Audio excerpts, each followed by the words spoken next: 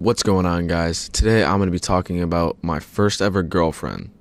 Now, for the sake of this video, I'm going to call her Avery.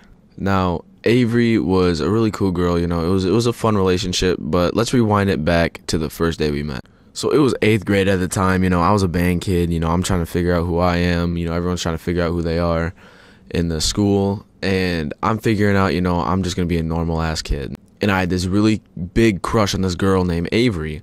But the thing was, she had a boyfriend of I don't remember how many months, but she had a boyfriend at the time. And then one day I see her come into the classroom just bawling in tears. And so I kind of ask her, what happened? And she tells me that her and her boyfriend just broke up. Now, this is middle school, dude. They probably were dating for I don't know, 4 or 5 months. But, it's middle school, so it's not a serious relationship. But it was my first one, so just bear with me here. But so me and her, we start talking a little bit, we're starting to get to know each other. And about a month later, it was around Halloween, she asked me to be her boyfriend. Now, me being the sexy goldfish I am, I swoop in like a hawk and I immediately say yes. Now, this is also the time I had my first phone and I started getting a lot of people's snaps. I unadded a lot of people that I really didn't know. And then at that time, it was really just the main people I talked to was my friend Nate, the girlfriend Avery, my friend Joey. So it all goes down at this place. We go to Cedar Point, if you guys know what that is. We go to Cedar Point at the end of our 8th grade year. It was our 8th grade sign off or whatever. It was awesome. But so I told her that I was going with my friends and I wasn't going with her.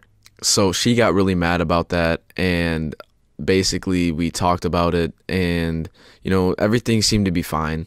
But then I figure out that one of my friends, Devin, he tells me that she is cheating on me at the moment with him, and he already has a girlfriend, so he tells me immediately.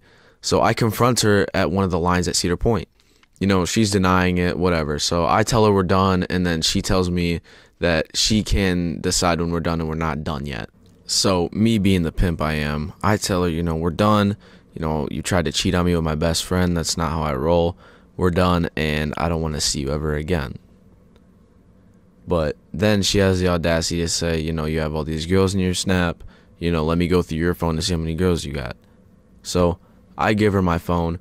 She figures out I have literally no one in my Snap other than her, my 3 friends, and a couple other friends that are all guys.